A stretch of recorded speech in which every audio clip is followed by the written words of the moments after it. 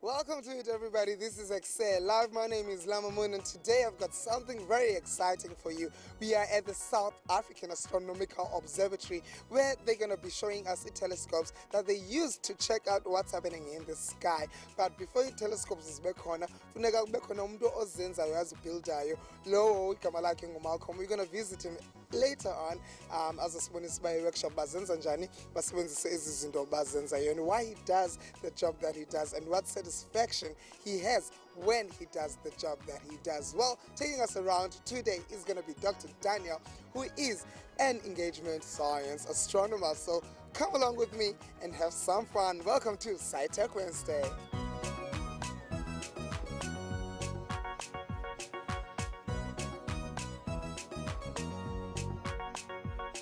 Finding accurate positions for the southern stars and the planets was one of the primary reasons for setting up the Royal Observatory.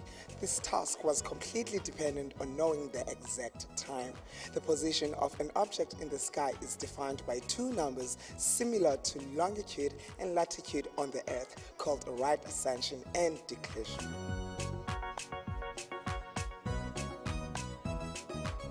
Welcome to it, everybody. We are at the South African Astronomical Observatory. Right here, we headquarters Zazo is Llama Observatory. Well, if Oyazi Pilenda, just take a taxi. Taxi vibes. Billboards is Kombela arrow to the left if you're coming from the Cape Town, to the right if Uvela wherever. Well, standing next to me is science engagement astronomer Dr. Daniel, who's going to be showing us around and telling us about Gwenzuandulina Apa. But first things first, we saw you opening up. What do we call this place? So this is the McLean telescope. McLean telescope. Why do we open those? We know why we open them, because we wanted light. We can't film in dark, but on a regular day, why would you open that? So we wouldn't normally open it in the daytime. We would only be opening it in the evening so that we can see the stars. And as we saw, there are two shutters to open, and the whole roof can spin around, so we can look anywhere in the sky with our telescope. What are you looking for? So as astronomers, we look at all sorts of things. So we look at stars, planets around other stars, and then also other galaxies. So other collections of stars in very distant galaxies. What's your day-to-day looking like? What do you guys do? So as astronomers, our day-to-day is mostly analyzing the data which was taken at night. All of the telescopes we operate here at the observatory are based up in Sutherland, about 4 hours drive from Cape Town. And the telescopes that operate there are operated by either an astronomer who sits at that telescope overnight or remotely. So somebody anywhere else in the world, sometimes here in Cape Town, sometimes in any other country, anywhere. And so then those observations are taken at night, the data is collected, and the astronomers will then spend their day reducing that data and trying to figure out what they saw. You spoke about Sutherland, but I believe that once upon a time what they do there was once done here, so why was it moved to Sutherland? Yeah, so the observatory here in Cape Town was established in 1820, so almost 200 years ago, and for a very long time after that, all of the astronomy was done from here. In the early 70s, 1972, we established the Sutherland Observatory, and basically the reason for that was the light pollution from all of the people in Cape Town was becoming so great that in order to do cutting-edge astronomy, we had to get somewhere darker. Somewhere away from the city lights and with sort of better observing. This telescope itself was built in 1896. The telescope was installed in 1900. And at the time, this was one of the biggest telescopes in the world for then. It was funded by a donor, so no expense was spared in making it a really world-class telescope at the time. And as we saw earlier, the dome can rotate and open, and the telescope can point anywhere in the sky. Sure. But when you do that, the telescope, the eyepiece where you're looking, moves up and down. So you're either going to have to climb a ladder all night to keep looking, or you need to build some mechanism so that you can sit comfortably in a chair and observe. So what they decided to do was they made the whole floor come up and down. Sure. So you can always be comfortably sitting in your chair looking through the telescope. What's your current assignment? What are you looking for? What's your research entails right now today? So at the observatory we have a range of projects which our astronomers work on. We work on exoplanet and planetary science, so looking at planets in our solar system, asteroids, other sort of rocky bodies just around our sun. Also then planets around other stars, which are called exoplanets. We have a large galactic astronomy group, and they are basically doing science on other galaxies. So looking at all the other galaxies, what they're made of, how they're formed, and how they're evolving. And then also we have a large stellar astronomy group, which is looking at other stars within our own galaxy and different shapes and sizes. Okay.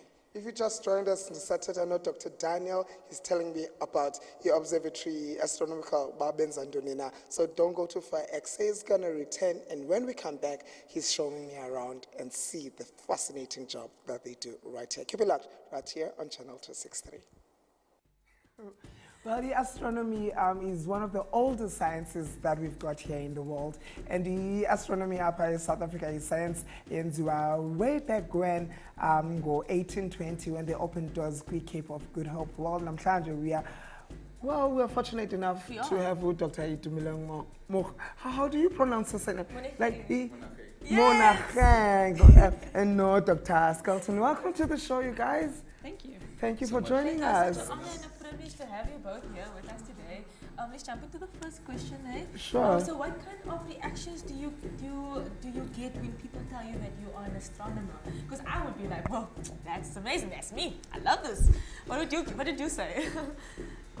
Well, you get different reactions. Yeah. So it's one of two, I think, with me. It's either, wow, that's amazing, an astronomer, you know, tell us more. Yeah. Or what the hell is that? And then you kind of have to explain it. Do you get the reaction saying like, oh, your head is stuck up in the clouds? Do you get that a lot? He touched on what the hell is that. So let's break it down. What the hell is an astronomer? Well, as astronomers, we study all sorts of things, you know, out in the universe, and so there's a very wide range of things that we look at. Our main job is to do research, but we also run the telescopes that allow other astronomers around the world to do research. So, what are the myths that you hear about astronomy? There's quite a few, but I think the most common one is how astronomy and astrology, how people think that that's the same thing. So astronomy is a science where we use telescopes to study, you know, objects in the universe like planets and galaxies and stars. So we collect data and analyze it and make sense of it. Whereas astrology is using positions of these celestial objects to find like a connection between them and you know, things that happen on Earth. You know? So not in any way are they related? no, not at all. Not at all? No. You learn something new every day. Yes, especially you and Ekse. Dr. Monageng, let me ask you this. You study the multi-wavelength. Can you speak more about that, please? Well, multi-wavelength just basically means that using different telescopes working in different frequencies or wavelengths to analyze, you know, well, I study stars, so to analyze stars. So what happens is that you have different types of radiation. So for example, you have optical radiation. So this is radiation that operates in the optical waveband, the waveband that you and our eyes can see. But then you also have radio, you have X-ray, you have gamma rays, and you have infrared. And when you put this all together, it's called multi-wavelength astronomy. Doesn't it like bounce off each other? Not really, you just get extra information at different wavelengths. So something that you can see in the optical, you don't necessarily see in the radio, which you don't necessarily see in the X-ray and the gamma rays. So putting this picture together, you get the full picture of what's going on. So just like all the systems that is here in studio now, that's all the volumes and the lengths that's happening right now. We just can't see them, yeah, but they're you just there. can see them. If you had an instrument that could detect, say, radio waves, then you would see maybe radio emission. Speaking of getting the full picture, Dr. Skelton, at what stage in your life did you decide that I want to study astrology and excel in it? What made you decide that this is what I'm going to do for life? I think I was always interested. So even in high school, I remember doing a project on galaxies and being fascinated and trying to find out more about it as a career. But I didn't really decide until I was already studying physics, and I knew I wanted to do some kind of science, but I was interested in a lot of different things. So I think it took up until probably my honors year, my fourth year university, for me to decide I actually really want to push myself and go for masters and PhD in astronomy. Yeah, something totally unrelated to this interview. Do we have aliens out there? Have you seen them using your telescope? I wouldn't say no. Oh, okay. But you wouldn't say yes either. Yeah. There are many, many, many planets, in other solar systems in our galaxy. Yeah. So Yeah. they You might could well never be know. out there, but we're not going to find them very easily. Sure. And Dr. Skelton, you are working on the largest telescope at this moment. Can you tell us more about that? Yes, I work for SALT, which is the Southern African Large Telescope. It's the biggest telescope in the Southern Hemisphere, and it's located here in the Karoo in South Africa. So it's a very impressive facility that allows us to study very distant objects, as well as things like other planets in a lot of detail. So it's a big international collaboration that runs the telescope, but we operate it here from the observatory. I like that. I like telescopes. You like them. I love them so much. What does one have to have, like, mentally, physically, holistically, to become an astronomer? What kind of a person should I be? I don't know about holistically, but I guess one of the personality traits that you need to have is patience. Yeah. It takes a while, to get a PhD. So it's like, I don't know, Probably 10 years in total. What? Yes! of All of us university. studying together. Yeah. Whoa. I thought it was like maximum 7, No? I mean, it can take 7, but usually it takes longer than that. Oh, Not just for that though, just also for even when you do get your PhD and you're actively participating in research. Sometimes it takes a long time to get a result for one project, so you have to keep going. So you have to have patience and resilience, because sometimes things don't work out the way you want them to. So speaking about keep going. Oh, sorry, no, you might. I was just going to say you have to be yes. quite self-motivated because, as Itumeleng said, the results don't come easily and you have to drive it yourself and Yeah. be interested and curious. Yeah, keep the mic closer. Okay. The most fulfilling part of working in your field, what is it? Why do you wake up in the morning and saying, I'm going to work and I'm going to slay today? There are many things about astronomy that I love. Just in terms of my day-to-day job, I love the variety of it. So I get to do research and learn about the mysteries of the universe, which I think many people can't say they do every day. But I also get to teach, to supervise students, to participate in things like this. So quite a wide variety of things, which I really enjoy. Do you still go through math and science, like physical science, throughout the course of your honors and your PhD? Do you go in depth, more in depth? Yeah, I mean, those are the tools that we use, to Yeah. try to understand what we yeah. see, like maths and physics. You Yeah. still use a lot of maths and physics to analyze the data, Does it to get write difficult? codes. It does. Yeah, it's challenging. But that's part of the fun, to That's solve part of the fun. problems. Yeah. Yeah. Yeah. How is it working at the SAAO? It's pretty good. So it's a very nice environment there. As Dr. Ross said, it's a very versatile field, astronomy. So you have people who work on planets and galaxies, stars, and other fields. But also at SAAO, we work hand in hand with engineers who design the instruments that we use. So it's a nice environment, and people are always smiling. Security you walk in and greet you with a smile. Any messages for aspiring astronomers? I think there are a lot of opportunities in South Africa to do astronomy. There are some fantastic new facilities that are being built, and then we have access to SALT. So I think people should just go for it. If they're really interested, don't let anything hold them back. There are opportunities. Do we have enough representation of women in this field? Astronomy is actually one of the better out of the physical sciences. I think there's a fairly good balance and quite a few senior women in astronomy. It's probably still not 50-50, but it's not too bad. Sure. Okay. Before we go, can we just have your details just before we go to reach out to you? My Twitter handle, I think, is at IamMatuba. Yes. So IAMMATUBA. Yes. And my Facebook is Itumeleng Monageng. Dr. Ross? My Twitter handle is skelly_Ros, and just Ros Skelton on Facebook. So. What do you tweet about? Why should we follow you? What do I find on your timeline? Cool discoveries in astronomy. Exactly. Thank you so much for exactly. coming Thank through. you so I wish much. we had so much time to spend with you because we're not done talking. not done. Do you promise to come back when we call you back? Sure. We Sure, deserve a whole hour with Yes. you. Just, yeah. Yeah, that's yeah. Dr. Itu and Dr. Ross joining us right here on Ekse. Otherwise, let's find out more what happens in their office. I had the opportunity to go to the workshop and I see cannot wait what to see happens there when they build. Check it out, guys. Yeah, check it out. So excited. Welcome to it, everybody. You're still watching Ekse, the biggest, the baddest, and the most hip and happening show in town. We are at the South African Astronomical Observatory with Dr. Daniel, who's busy taking me around. We're going to see how science works when we're here. Dr. Daniel, please join me. So this is your workshop. What happens here? So obviously when you're building telescopes, you can't go buy the pieces from Take-A-Lot or anything. We have to make everything ourselves. So all of the instruments have to be made by very advanced machinery. We have to make them very, very precisely, and this is where we do that. So we make a lot of those parts and then repair parts and things as we need.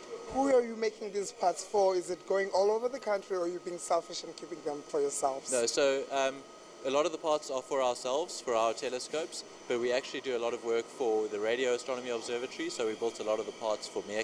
Yeah. And then we also build a lot of the parts for Itumeleng Labs, which is the particle collider in Somerset West. Okay. So all of those are National Research Foundation facilities, and we are basically running the workshop for the National Research Foundation. Okay. Can you tell me which part is what? What is he doing? I have no idea what he's doing. We're going to have to ask him what he's doing. Okay.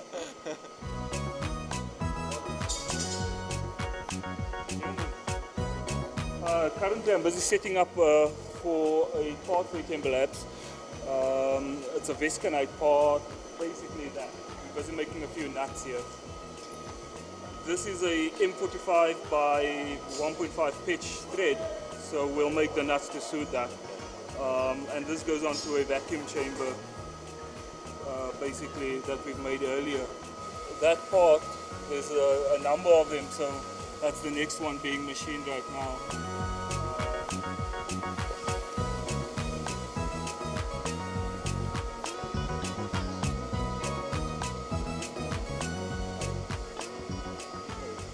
In terms of these machines though, I mean, these are very advanced, very expensive machines.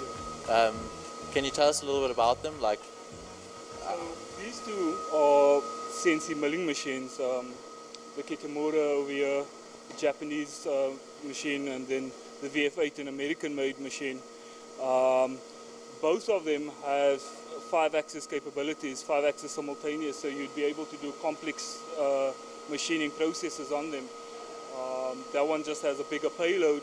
This one is a bit more accurate though, where that one has a repeatability of 5 microns, this one has a repeatability of 2 microns. And it's a lot faster, where on that machine you have rapid movements of 15 meters a minute. This one will have 50 meters a minute. So your part would be able to be off this machine much faster than on that machine. Horses for courses, not saying that this one is better than that one. They both have their limitations, they both have their purpose in this workshop, so this is why we have both of them. What's the most exciting part about being at this workshop and doing what you do? Yesterday, that thing was a piece of useless copper. Today it's an active part that would go into a workspace and be useful to someone. You had to make that. It didn't come from anywhere. The same with our instruments we built for our in-house telescopes. Yesterday there was nothing. Today we have a spectrograph, or we have a new clamp or mount for something new. It's the challenges that comes with it. I've been here 15 years and still I get pushed every now and then with a job that comes up that challenges you. It's not mundane, it's not the same, it's different. And that keeps us going, it keeps the brain thinking, and that keeps us going.